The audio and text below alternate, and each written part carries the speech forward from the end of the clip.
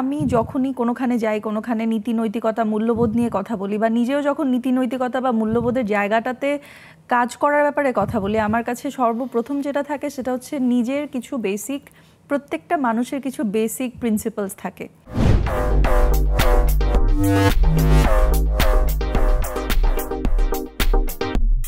দর্শক, আমরা কথা বলছি আজকে মিস ওয়ার্ল্ড বাংলাদেশ 2019, নঞ্জিবা তোরশা। পুরা নাম বললে দাঁড়ায় হচ্ছে রাফা নঞ্জিবা তোরশা।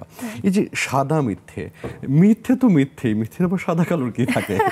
সাদা কালো ব্যাপারটা থাকে, এটা বেশ ইন্টারেস্টিং। আমরা যদি একটু চিন্তা করে দেখি, যেমন অনেক সময় এরকম হয় না যে আমরা একটা মিথ্যা কথা বললাম যেটা আসলে কোনো ধরনের কোনো ক্ষতি করছে না, কিন্তু সামনের মানুষটাকে কোনো ধরনের একটা ব্যাড ইমোশনাল স্পেসে ফেলছে না, সে আসল ব্যাপারটা জানে না। ধর আমার আসতে 10 মিনিট দেরি হলো, ঠিক আছে, তা অথবা আমি কারো একটা বার্থডে আছে, আমি 12টা বাজে উইশ করতে ভুলে গেলাম, আমি তাকে বললাম যে ঠিক আছে আমি ভুলে গেছি, ওটা কিন্তু তাকে বলছি না। আমি তাকে বললাম যে আমি আসলে ঘুমিয়ে পড়েছিলাম, তোমাকে উইশ করবো চিন্তা করতে করতে ঘুমিয়ে পড়েছিলাম, ঘুম থেকে উঠে দেখি যে এত দেরি হয়ে গেছে, তো সেও মন খারাপ করলো না। দ্যাটস কল্ড হোয়াইট লাই। এখানে কোনো ক্ষতিও হচ্ছে না, সামনের মানুষ কষ্টও পাচ্ছে না। আর যেটাকে আসলে মিথ্যা কথা হিসেবে আমরা একদম করতে পারি, সেটা হচ্ছে কি ইটস হার্মফুল। নিজের ব্যক্তি পার্সোনালিটি বলি, আর নিজের চোখের দিকে বা আয়নার দিকে যখন নিজেকে নিজে দেখি, হ্যাঁ, ওই সেলফ কনফিডেন্সের জায়গাটা যেটা ভেঙে ফেলে এবং মানুষকে আসলে আমার প্রতি এক ধরনের একটা নেগেটিভ চিন্তা ভাবনা আনতে বাধ্য করবে, কারণ আপনি মিথ্যা কথা বলবেন, এটা কোনো না কোনো সময় আসলেই it just comes out. That's very true. কিন্তু বর্তমানের বাস্তবতা হচ্ছে এরকম যে আপনি শুরু যদি আমরা করি যে নীতি নৈতিকতা, সেটার সাথে মিথ্যার যোগসূত্রতা আছে, সত্য প্রতিষ্ঠা করার একটা ব্যাপার আছে, সবকিছু মিলিয়ে এই বয়সে এবং আপনি প্রতিনিধিত্ব করছেন মিস ওয়ার্ল্ড বাংলাদেশ, সেই জায়গা থেকে কেন জরুরি বলে মনে করেন যে নীতি নৈতিক হিসেবে গড়ে উঠতে হবে আমাদেরকে, মিথ্যা পরিহার করতে হবে, জরুরিটা কেন? প্রত্যেকটা মানুষ, আমরা তো আসলে অ্যাজ আ হিউম্যান, এই যেটাকে বলি আমাদের এই শরীর বা এই রক্ত মাংসের মানুষের বাইরে আমাদের প্রত্যেকটা মানুষের আত্মা আছে, চিত্ত আছে, মন আছে। এটাকে যতটা পরিশুদ্ধিত আমরা রাখতে পারি, আমরা জীবনে যতই স্লোলি আমরা ভালো কোনো জায়গায় যাই না কেন, একটা ভালো পর্যায়ে নিজের মান সম্মান, আত্মসম্মান নিজের কাছে নিজে স্ট্রংলি রেখে যেতে পারবো, রাইট? ওটার জন্য না নীতি নৈতিকতা এবং মূল্যবোধের শিক্ষাটা অনেক বেশি দরকার। যেমন আমার কাছে সবসময় মনে হয়েছে, আমি যখন কোনো একটা রিক্সায় উঠছি, ওই রিক্সাওয়ালা মামাটা যিনি আছে, ওনাকে রিক্সাওয়ালা করে না ডেকে ওনাকে মামা বলে সম্বোধন করি। He is a human. মানুষ হিসেবে আমাদের সোসাইটিতে এটা আমার খুব বিশাল বড় বিলিভ যে আমরা নিজেকে হিউম্যান বিইং বলতে বেশি interested rather than being human. দুটা কিন্তু আলাদাই। একটা হচ্ছে আই এম বিইং হিউম্যান, আমি মানুষের মতো কাজকর্ম করছি, একটা হচ্ছে আমি আমার ফিজিক্যালি দেখতে আমি মানুষ, কিন্তু আমার মন মানসিকতা is very much more Wars than an animal. একটা আসলে ফিজিক আর একটা মনন। এক্স্যাক্টলি। এই যে ভাবনাটা আপনার পরিবার আপনাকে কিভাবে বেড়ে উঠতে সহায়তা করেছেন? আমার পরিবার আসলে আমি বেশ ইন্টারেস্টিং এবং প্রোগ্রেসিভ একটা ফ্যামিলিতে বিলং করি। আমার বাবা মা আমাদের আমরা সবাই আসলে কালচারাল ব্যাকগ্রাউন্ড থেকেই বিলং করি। আমার বাবা প্রচুর বই পড়তেন। আমার মনে হয় বই, সিনেমা, ছবি, নৃত্য, সব কিছু সব ধরনের যেসব শিল্পকলাগুলো আছে ওগুলো সব মিলেই আসলে আমার এই নীতি নৈতিকতা বলি বা মূল্যবোধ বলি বা চিত্ত মননের কথা বলি, সবকিছু। সোশ্যাল মিডিয়ায় কয়েকটা গণমাধ্যমের কিছু ক্লিপস আমরা যদি দেখি যে শুভেচ্ছা দূত হলেন তোরশা, পাহাড়ে পতাকা নিয়ে হাঁটবেন তোরশা, হ্যাঁ, এই যে বিষয়গুলো, বিশেষ করে শুভেচ্ছা দূত হওয়ার বিষয়ে যদি আসে, এই ফিলিংসটা কেমন এবং সেখানে আসলে নিজের দায়িত্ববোধের জায়গাটা কিভাবে আরো বেড়ে যায়? এই ফিলিংসটা আসলে এটা ওয়ান অফ আ কাইন্ড একটা প্রোগ্রাম যদি বলি। একে তো G20 নিজের থেকে G20 একটা বিশাল বড় ডিপ্লোম্যাটিক বলি, অর্থনৈতিক বলি, পলিটিক্যাল বলি, it's a very big platform.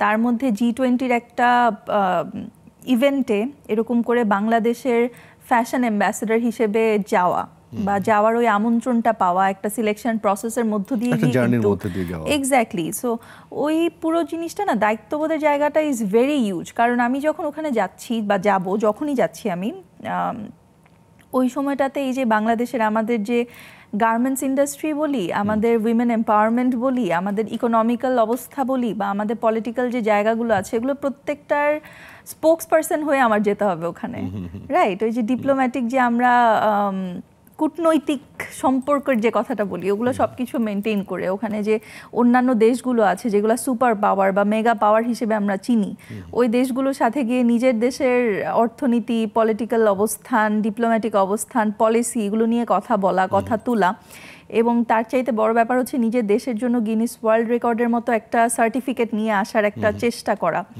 সব কিছু মিলে দায়িত্ববোধের জায়গাটা না অনেক অনেক বেশি বড়। সেই জন্য নিজেকেও তো তৈরি করতে হয়।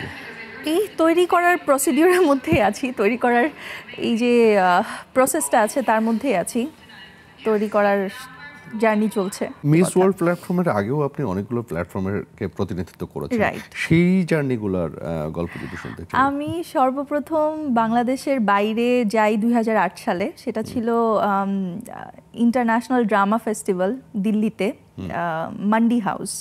এটা ছিল মানে বিভিন্ন দেশ থেকে যারা ড্রামা করেন বা যেসব থিয়েটার গ্রুপগুলো আছে তারা ওখানে গিয়ে করেন। আমিও আমার থিয়েটার গ্রুপ থেকে যাই, পারফর্ম করি। প্রথম মূকাভিনয় করা হয় বাংলাদেশ থেকে, বাংলাদেশের পতাকা নিয়ে। এর পরপর 2 বছর আমি 2টা জাতীয় পুরস্কার পাই, একটা মাননীয় প্রধানমন্ত্রীর কাছ থেকে এবং আরেকটা আমাদের মাননীয় স্পিকারের কাছ থেকে, দুটাই নাচের জন্য, একটা লোকনৃত্য আর একটা ভরতনাট্যম। তারপর 2010-এর ওই বছরটাতে আমি মার্কস অলরাউন্ডারে যাই, ওখানে প্রায় 10 লাখের মতো পার্টিসিপেন্ট থাকে, ওখান থেকে টপ 9-এ যাই এবং আমাদের লোয়ার সেকেন্ডারি গ্রুপ ছিল, ওখানে আমি ফার্স্ট রানার আপ হই।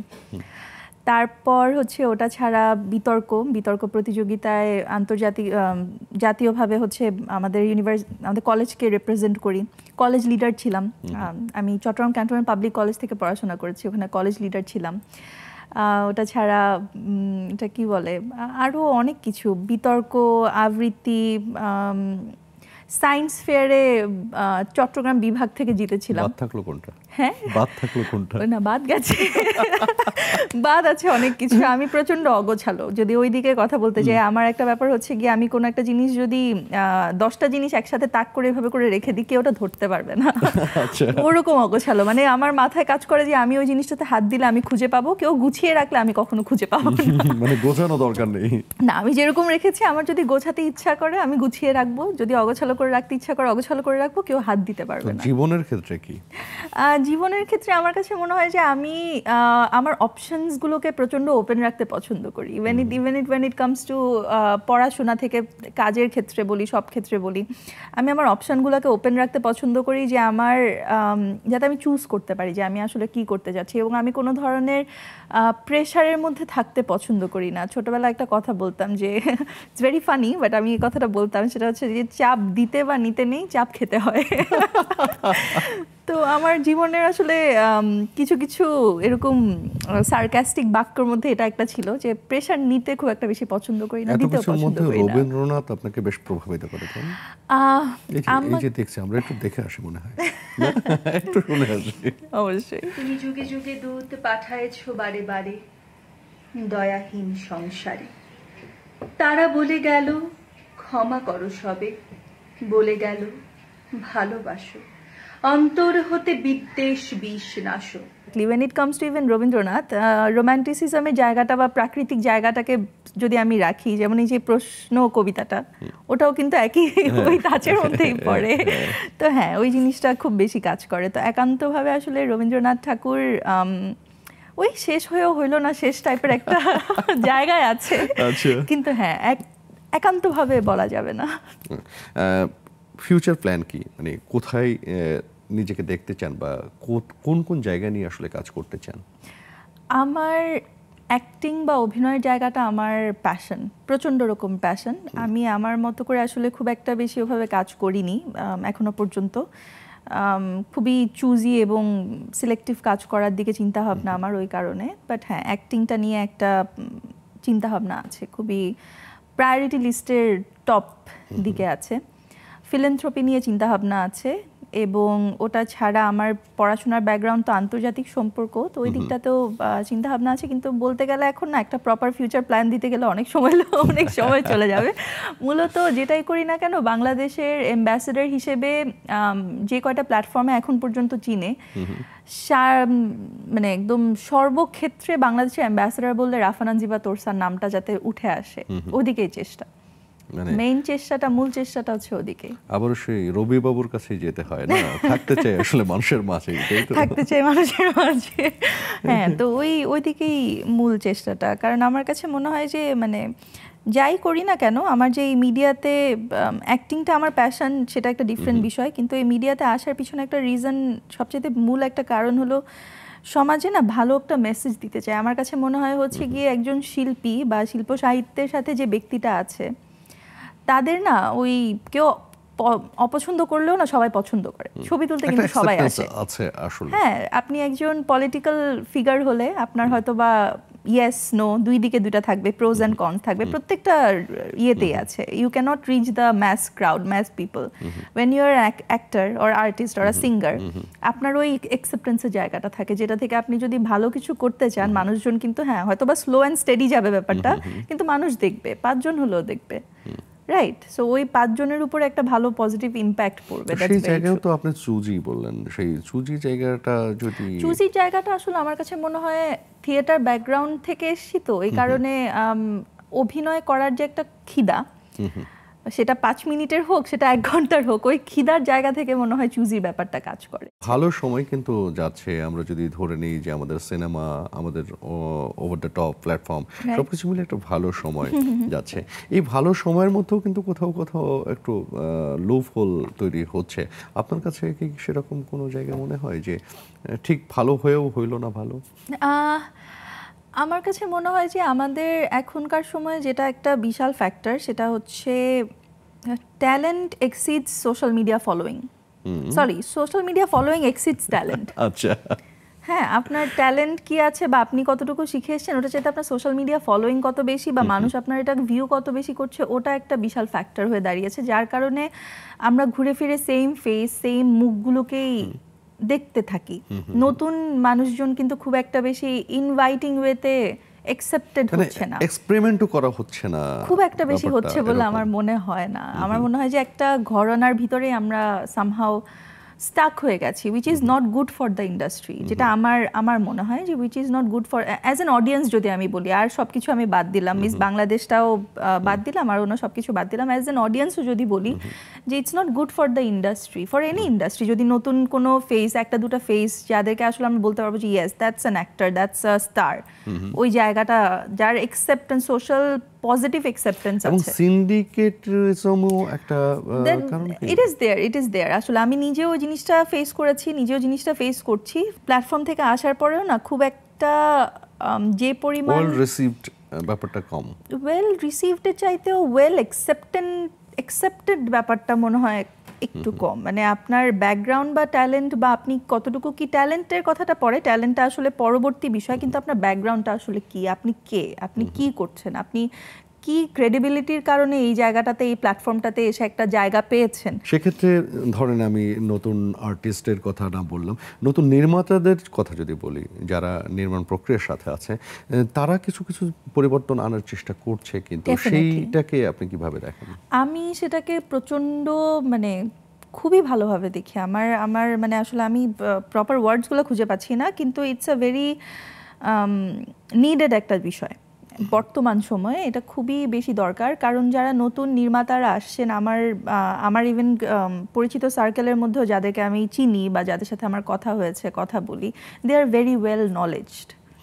আমার কাছে মনে হয় যে তারা যতটুকু না কাজটা করতে আসছেন, তারা কাজটাকে ভালোবেসেই কাজটা করতে আসছেন, ভালো কোনো কাজ দেওয়ার জন্যই আসছেন। হ্যাঁ, কিন্তু প্রতিবন্ধকতার জায়গাটা অবশ্যই থাকে, সেটা তারা আরও ভালো বলতে পারবেন, কিন্তু ইটস ভেরি প্লজিবল একটা বিষয় যে ওনারা আসছেন এবং ওনাদেরকে আসলে ইন্ডাস্ট্রি ওই সুযোগটা করে দিচ্ছে, ট্রাস্ট করছে, এবং তাদেরকে ওই শো করা, নিজেদের ট্যালেন্টটাকে শো করা, ডিরেকশনের ট্যালেন্ট বলি, স্ক্রিপ্টের ট্যালেন্ট বলি, অনেক ডিরেক্টররা আছেন যারা নিজেদের স্ক্রিপ্ট নিজেরাই লিখছেন, ওই জায়গাটা বা ওই ফ্লোরটা দিচ্ছে। So that's very much অ্যাপ্লজিবল।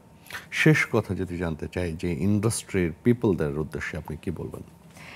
যারা ডমিনেট করছে আমার কাছে মনে হয় নতুন ট্যালেন্ট যারা আসছে বা নতুন ট্যালেন্ট হোক আর না হোক, কাজ করতে যারা মন দিয়ে ডেডিকেটেডলি প্যাশনেটলি যারা কাজ করতে চায়, not because of the views, not because of the anything else, প্যাশনের জায়গা থেকে কাজ করতে চায়, তাদেরকে অবশ্যই প্রপার সুযোগটা বা প্রপার অপরচুনিটিগুলো দেওয়ার ওই কাজটা আসলে ইন্ডাস্ট্রির ওয়েলকামিং হতে হবে আরও অনেক বেশি করে, রাদার দেন বিকজ আমি যদি আমার এন্ড থেকেই বলি, আমি চিটংয়ের মেয়ে, আমি ঢাকায় আছি লাস্ট 2.5 years। এখানের মধ্যে যে কয়টা গেট ওভার বা প্যাসেজ ওয়ে আছে, আমি আমার নিজের জায়গা থেকে নিজের ইয়ে থেকে আসলে ওগুলো ক্রিয়েট করা, রাইট? তো এইসব জায়গাগুলোতে নতুন যখন কেউ আসে, অনেক বেশি ইন্ডাস্ট্রির আরও ওপেনিং হয়ে অ্যাকসেপ্ট করা উচিত, যেটা একটা সময় হয়তো বা আমাদের মো আপুদের সময় ছিল বা ওপি আপুদের সময় ছিল বা তিশা আপুদের সময় ছিল, জিনিসটা আরও বেশি ছিল। এখনকার সময় প্ল্যাটফর্ম বা ভিজিবিলিটি জায়গাটা অনেক বেশি। আমরা সবাই চাই ভালো অভিনেতা অভিনেত্রী, ভালো পারফর্মার, ভালো আর্টিস্ট, এবং যারা আসলে ডমিনেট করছেন তারা নিজেরাও definitely for the sake of business ওটাই চান, যে যারা আসলে অন ক্যামেরা আছেন, যারা কাজ করছেন, they do a good work, they do the best job that can be done. তো ওই জায়গাতে আসলে ইটস আ টিম এফার্ট, ওই টিম এফার্টের জায়গাতে একই সাথে নতুনদের আসলে স্কোপ দেওয়ার সুযোগ রয়েছে, এবং হ্যাঁ ডেফিনেটলি স্কোপ দেওয়া উচিত, করারও হয়তো সুযোগ রয়েছে, স্কোপ দেওয়া উচিত, এক্সপেরিমেন্ট করা উচিত। মানে ইটস আ ডায়ার নিড, কারণ একটা ইন্ডাস্ট্রিতে আপনি সেম ফেসগুলো দিয়ে আসলে অনেক বছর ধরে, it's not healthy. You need new talents, you need new face, you need to give space to new talents and new face, যেটা দেওয়া হচ্ছে বাট আরো বেশি করে দেওয়া উচিত বলে আমার মনে হয় বা দেওয়া দরকার। নিশ্চয়ই আমরা এইভাবে ভাবতেই পারি, এবং নতুন দিনের সূচনা আসতেই পারে, তাই না? নানজিবা তোষা, অনেক অনেক ধন্যবাদ আমাদের এই আয়োজনে। ধন্যবাদ ভাইয়া, আপনাকেও ধন্যবাদ এবং দর্শকদেরকে অনেক বেশি ধন্যবাদ। প্রিয় দর্শক, আপনাদেরকেও ধন্যবাদ যারা এতক্ষণ নানজিবা তোষার কথাগুলো শুনছিলেন, এবং আমি আপনাদের সাথে ছিলাম। আগামী পর্বে আবারও দেখাবে নতুন অতিথি, এবং আমি থাকবো সে সময়। অবশ্যই ভালো থাকবেন, সুস্থ থাকবেন, সুন্দর থাকবেন।